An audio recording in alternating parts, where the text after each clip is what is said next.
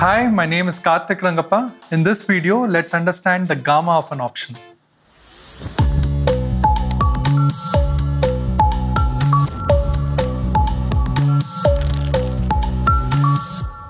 We concluded the last video by posting a very interesting question. On what basis does the delta itself changes? Well, the answer to that depends on the gamma of an option.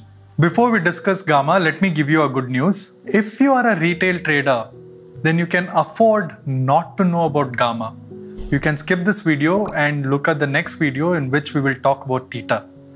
But I would suggest you spend a couple of minutes to learn about gamma because it's an extremely interesting option Greek. Like I mentioned earlier, the rate of change of delta with respect to the rate of change of underlying is captured by something called as the gamma of an option. Gamma is also called the curvature of an option. Gamma is usually expressed in terms of deltas gained or lost per point change in the underlying. Gamma is usually a very small number. This should be intuitive. Delta increases by the amount of gamma when the underlying rises and falls by the amount of gamma when the underlying falls. Did that sound confusing? Let me take a quick example to explain that for you. Consider this.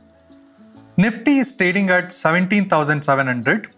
There is a call option at 17,700. Clearly, you should identify that this is a at-the-money call option. So roughly the delta is about 0.5. Further, assume that the premium for this option is 275. The option also has a gamma of 0.0006. Now, if you expect Nifty to fall by 200 points, what do you think is the new delta? I understand that's a lot of numbers that we've laid out, but let's think through this systematically. Firstly, this is a at-the-money call option, so the delta for this is 0.5. Next, we understand that for every 1 point change, the premium is expected to change by 0.5. We expect a total decline of 200 points, which means to say the premium is likely to change by 0.5 into 200, which is roughly about 100 points. The new premium will be the old premium minus the change in premium, that is 275 minus 100, which is 175. Of course, with the change in underlying, the delta has to change. We know that the gamma of this option is 0.0006, which tells us that for every 1 point change in the underlying, the delta should change by 0.0006 points.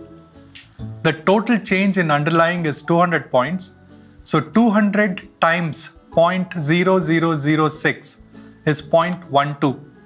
Therefore, the new delta is the old delta minus the change in delta, which is nothing but 0.5 minus 0.12, which is 0.38. Now think about this, it makes perfect sense. Initially, our option was at the money when Nifty was trading at 17,700. We expected Nifty to fall by 200 points, which is 17,500. With this fall, the 17,700 option is no longer at the money, it becomes out of the money. Therefore, going with the delta narrative, the delta has to transition from at the money to out of the money, which further implies that the delta has to be less than 0.5. In our case, it's 0.38, so it perfectly fits the narrative. Of course, there are a few more things that are very important to gamma, but I wouldn't take up your time in this video for that. I would encourage you to go through the varsity chapters and read through the gamma. Please post your queries there, and as usual, I will be happy to get back to you with a reply. Now, before we end this video, I would like to touch upon 3 more things that you should understand about gamma. The first thing to note is that the gamma of an option is always highest for an at-the-money option.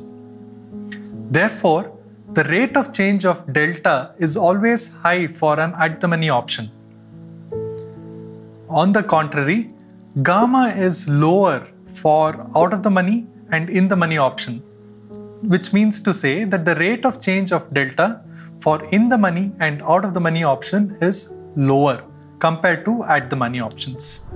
As an extension to that, never short an at the money, or in fact never short an at the money and in the money option with an expectation that the option will expire worthless. If at all you intend to short an option, always choose an out of the money option to sell. That was about gamma. So far we've looked at the gamma and the delta. In the next video, let's take a look at the theta of an option. Key takeaways from this video are: